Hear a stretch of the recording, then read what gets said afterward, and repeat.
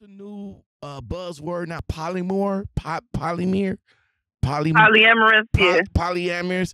Have you opened yourself up to something like that? I haven't done polyamorous. No, that's not my thing. But I've dated men as a cover up. You know, like in high school, I dated men. Like when I got out of high school, right before I came out, like, you know, I indulged with a man. I had sex with one man one time just to, you know, make sure. I wanted to make sure. Like some people won't check their avenue, but I wanted to make sure. Like I knew what I felt for, you know, for women, but I needed to make sure. And that's when I became comfortable. Like, no, I don't want this. Like, it wasn't a bad encounter with that person, but it was just like, this ain't it. Like, I know this ain't it. Okay, I got it. Oh, okay, okay, I got. Ooh, okay. Valencia, me and you open, right? We open, right? Yeah, we definitely for sure. Okay, for sure. Okay, so Valencia, listen. The man got the work downstairs, but when you get with a woman, and the woman puts on her work, what's the difference? I mean, she putting it's the person. It's like it's the connection that I have with the woman. But it's like, don't get me wrong, I don't require what the man has with a woman. I don't require that. Oh, okay. Now, if you with somebody and y'all get, you know, that comfortable to you know, have that type of experience, then so be it. But I don't require that. Like certain women that I've been with, like they want to, you know, try that with you, you know, and that's fine. Like if you're not willing to explore every avenue, then they'll try it with somebody else. Like you have to be a sexual encounter should not be like limited. Honestly, like right. It's gonna be certain stuff that you're just like, no, I just really don't want to try that. Like that's just not for me. But it shouldn't be so limited to the point where somebody just don't even feel comfortable to tell you who they are and how they like things. Okay. Now, what if I allow a woman to be free? Okay. Now, you know the thing with men, right? You know, they come across alternative women, and they be like, they, you know, when you tell them like, yo, my bad, bro, I'm into women, I fucks with women. I only deal with women, and then you get the you know you get the condescending reaction from a guy like, oh well, you just haven't had that good D. What do you say to that? What do you say to that? Now that I'm older, it doesn't offend me. I don't know why. Now that I'm older, like I understand that they want to prove that they are better than somebody else. That really is the thing with having an encounter with somebody. They want to make you feel like your last encounter didn't even matter compared to them. So of course somebody gonna say that. So it's like I can't be mad at them for thinking highly of themselves. Like I can't.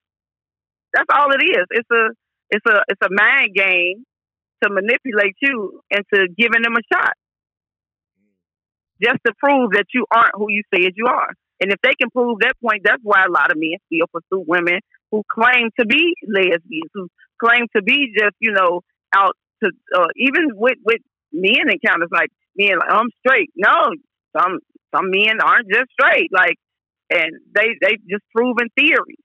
But you can't prove no theory with me, because I've tried it already, and I know it ain't for me. You can't prove nothing with me. I said what I said, and I'm standing on it. You say you can't prove no dog. This ain't no theory test over here. All right, ain't no theory proven here. So listen, Valencia, I watched this movie back in the day. It was called Menage a Trial with my guy.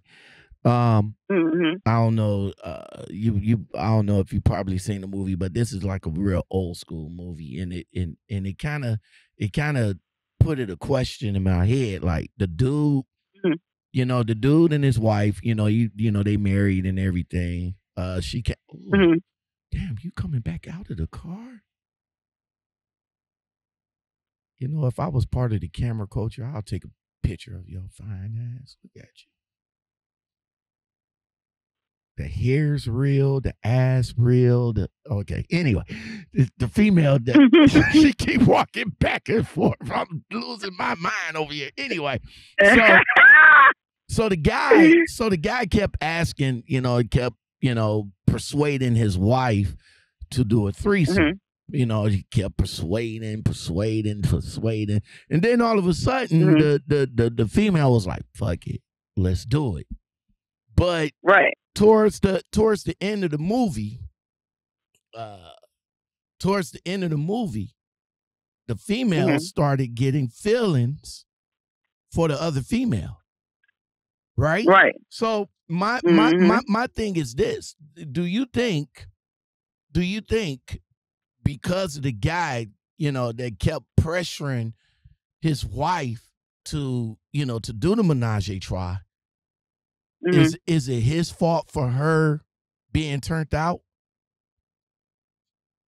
No, she probably already had, the urge, to be with a woman, but she was still, attracted, committed, and in love with that person. Like, but once you open that door, hey, once a woman's been with another woman, I'm sorry, unless that woman end up hurting that person, like you gonna always long for that feeling.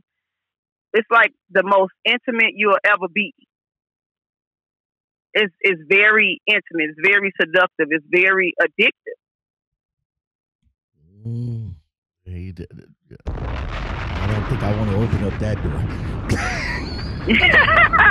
I need you in my life, baby. Think about it. Look, think about it. Why do you like women so much? You know what I'm saying? Why do you? It's the same reason men love women. It's the same reason women love women. It's the same things: the smell, the hair, the walk, the talk, the personality, the vibe, the encounters. Like that all plays a part in it. We feel the same way y'all feel. Man, y'all better take note. Y'all better take note. So whenever y'all start fucking around and being that jerk, probably might be that fine. That's ass when the woman in slide in. Yeah. Mm-hmm. Like I've been talking to a woman recently, and we've been talking for like a year, and we just talking, but we're not together, none of that. Like she was married to a man, like. She was married to a man, like always been with men, but she knew she liked women. Mm-hmm. Like, me and her been, having all the encounters and stuff like that. So, hey, no greater feeling, I guess. It is what it is. All right, so Valencia, like, and I keep saying it to encounter women like that. That's what's up, Valencia. Listen, how about let's talk about your piercings and your tattoo culture. How many? Okay. What was the allure to get your first piercing, and how many piercings you got all together? I have like 20 something piercings, and I got a piercing for pretty much like my piercings and tattoos are like obstacles I've been through in my life, life changing events in my life. That's what they mean, and they are like symbolic meanings behind it. Like people look at me and they see like, oh, you have a gun tattooed on your head, but they don't realize like I just lost 4 brothers, 3 of them to gun violence. You know what I'm saying? And one of them died in a car accident. But just that loss hit hard. And then up under the gun tattoo is my ex, my wife. We are currently getting a divorce right now. Her name is under there, so it's like it got 2 different meanings to it. It's like the healing stage, but it's still like an open wound, if that makes sense. Okay. Like all the losses, like back to back, including in my marriage. You know what I'm saying? I'm losing. I'm not just losing my wife. I'm losing my wife, my son. I'm losing my friendship. You know what I'm saying? That's a heavy loss on top of my brothers I just lost. Okay. Now what about? But nobody asked you the real question. Now what about the piercings? Like, I mean, you got a lot going on. 20 something, yeah. Oh man! So you got a piercings on every part of your body, including the breasts. No, I didn't get those. Oh no. I just went to Washington. I know you know about Candace. Me and her just did a friendship pact. We went and got our vaginas pierced or whatever. So I was like, if you go first, I'll go. I'll get back. So She went first, and then I went afterwards, and I got mine. So that was one of them I just got recently. Then does that feel kind of awkward sitting there with somebody down there putting the piercing in your woo woo? Yeah, it was weird because I ended up kneeing the lady. I kneed her real bad, and I had to give her like 20. I gave her $28 for her pain and stuff. Yeah, it was real bad. I tipped her $20. I felt so bad, but it was just a reflex. Mm-hmm. Like it wasn't intentional, but hey, that's what's up. It's a nice piercing. Like it's real nice.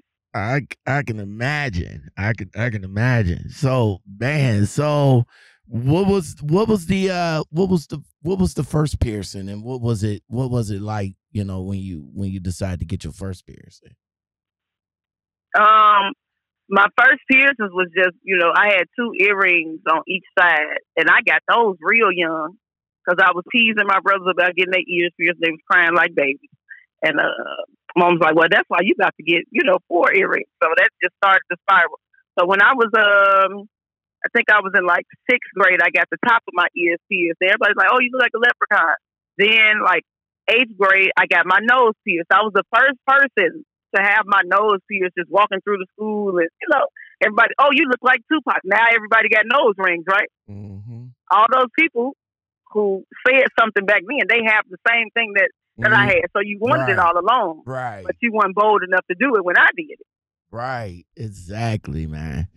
All right, so the culture, the culture of being, having piercings and stuff like that. Have you had anybody that came to you and be like, "Yo, what's going on with you? You just a freak. You just you all just the that." How do you handle that? All the time. Now that I'm older now. Like when they be like, "Oh, you probably can't go through the metal detector." I really can, and it's fine. Like I just let them know, like the joke that you're trying to get off me is not working. I'm actually comfortable in the skin I am in. Like I feel highly about myself. Like when your spirit is at an all time high, and your confidence is up. Like it don't even matter. It doesn't matter. Like because maybe it's something about you that gravitated to me to make me feel bad because you really want to be me. Like that's how I look at it. You don't feel good enough about yourself. If you got to go tear somebody else down to make yourself feel good, you don't feel good enough about yourself. That's what's up. That is what's up. And you got a lot of people in the comments. It's like you damn near fighting for your life in the damn comments, though. For real, like I have a lot more people rooting for me than I do. People being negative towards me and my look. This is my look. Like I never wanted to look like nobody else. Like. I imagine how I would look as an adult, like, and this pretty much is the vision of how I thought I would look, and I feel like I'm beautiful. I don't care what nobody else feels. Like I know I'm beautiful. I give you that. And I had this little moment recently where I was like, man, maybe about 30, I'm just gonna take everything out and just do the plain face, like just to see me. And I was like, don't change. I don't want to. I'm not gonna change for nobody. But it was just like. I just want to see me. Like for 30, like I just want to see me without all the stuff.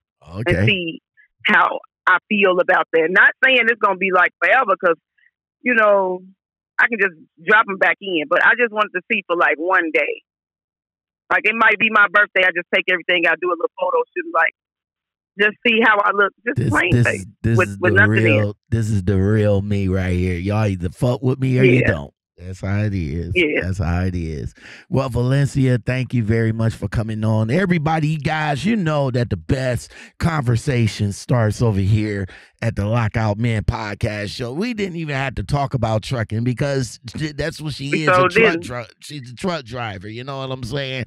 But let me ask you this. Let me just wrap all this up into one truck driving question. When you step up out of the truck at the fuel island and people see you, what type of reaction do you get from that? I get people trying to holler at me. I get people looking at me crazy. And ultimately, I'm like, hey, how you doing? Like, you all right? And, conversation sparks. And then when they get to know the person, it's like, man, I prejudged you and I apologize. I get a lot of apologies and I also get a lot of acceptance. So it's like it's just both. It's a battle between both. That's what's up. That's what's up. Because some guys, like, when they see a person like you stepping out of the truck, they be like, you can't be a truck driver.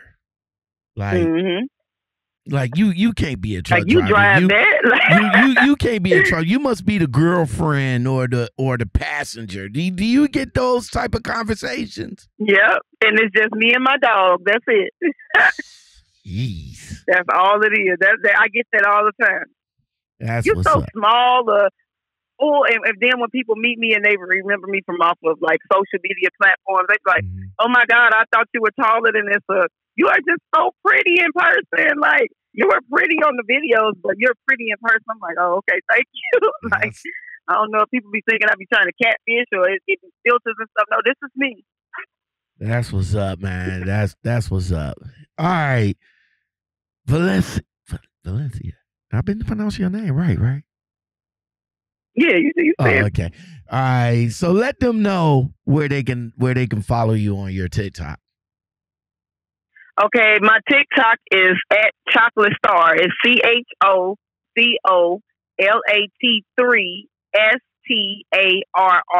It's 3 R's and it's a 3 instead of an E. Chocolate Star. Check me out. If you want help to get the CDLs, hey, I'm here to help. I'm here to answer any questions. I do it every day. That's something I dedicate my mornings to, trying to help as many people as I can. But remember, I got a life too, and be respectful when you step to me. That's all I ask for.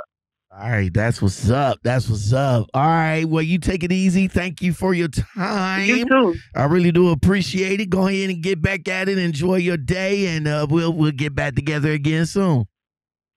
All right, I'll talk with you later. All right, now.